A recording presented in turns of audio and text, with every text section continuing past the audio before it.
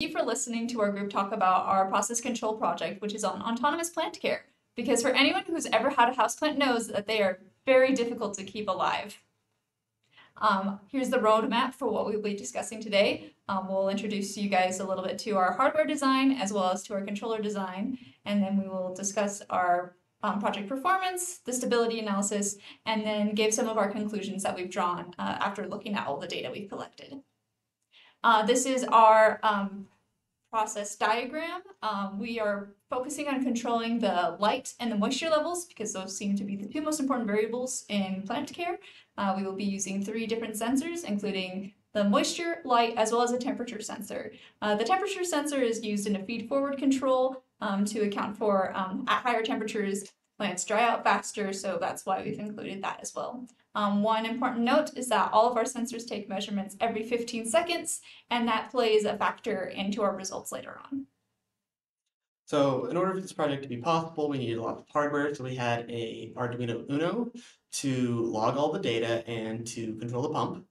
And then we needed another Arduino to actually control the light aspect of the project.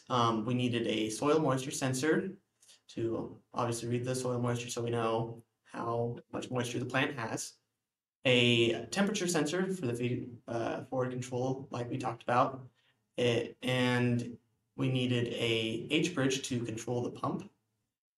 And we needed a light sensor to be able to measure how much light we had. And then we also needed the dimmer chip to control the growth light.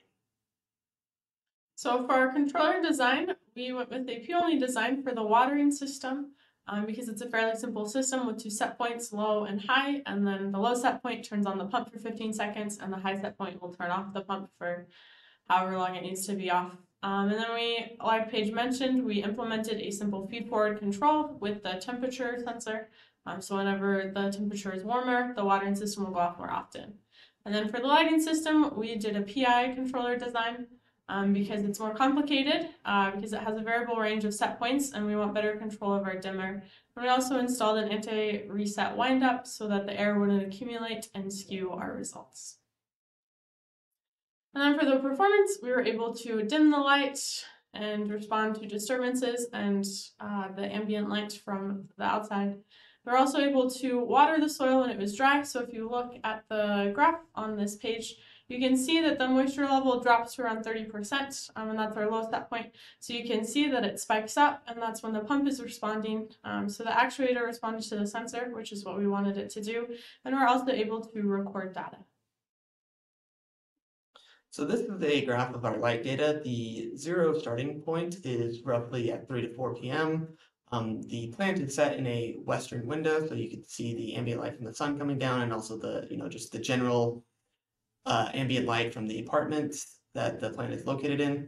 So we can see, when it has some other light besides our growth light, it does a decent-ish job of controlling the light at the beginning. I did turn off the lights, and that's when it just really started oscillating really bad.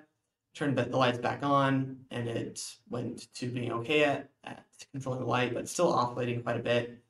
And then you can see where there's that big chunk of where it just keeps oscillating is when it was nighttime, and we turned off all the other lights, so there would be no disturbance variables, and it just couldn't contain itself and kept oscillating back and forth throughout the night. And then you can see, daytime happens, we flip on the lights, people start doing things in the apartment, and it starts to be able to control better with a little bit of disturbance variable in the light. And you can see towards the end, it actually got quite good when it comes back to around that afternoon sun, comes in and it hits the light, and it would pretty much just turn off the dimmer light. And we also had another issue where a single bad reading of moisture could cause the watering cycle to turn on. And so in order to prevent this from happening and overwatering the plant, we actually used an average of the last 3 readings for moisture in our controller loop. And that seemed to correct that issue. And so our conclusions from this project is we were able to achieve adequate control, but we had some instability, especially in the light controller. And some further improvements we'd love to make is to refine the gain values and the calibration values to get better sensor data and better control. As well, we'd love to use an Arduino Mega board instead of 2 Arduino Unos. We'd love to fix the wiring configuration to avoid accidental disconnections. Using dimmable DC power instead of AC power would give us a little bit better control over different light levels. And then we'd love to account for the difference between day and night in the set points. Thank you, Dr. Hedengren, for teaching us process control, and thank you all for watching our presentation.